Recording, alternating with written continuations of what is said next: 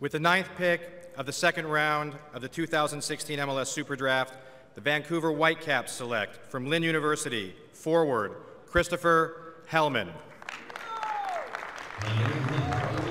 All right, Christopher Hellmann from Lynn University, a lower division school in Boca Raton, Florida, a German player, and he's the 29th pick in the draft.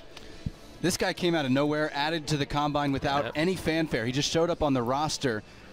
Phenomenal Division Willie Mays Hayes of Major League Soccer. It may be. Phenomenal Division II career, led Lynn to the 2014 National Championship. First day he scored 1 goal, had another disallowed. We said, oh, he's a poacher. Second day and third day he showed so much more. Left-footed player, technical, sees the game well, can create his chances, can create chances for others. Really unsung hero kind of coming poachers are the worst.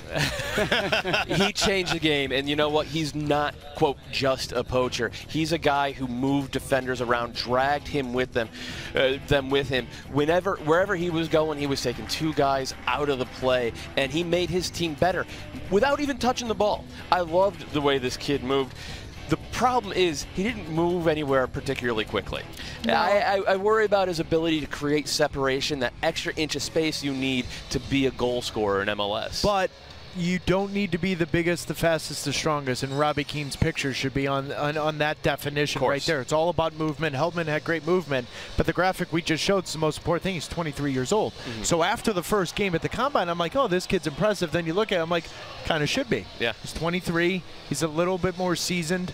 I like this pick. You're looking at a guy that can learn from Rivero, USL, whatever it is that Carl Robinson wants to do.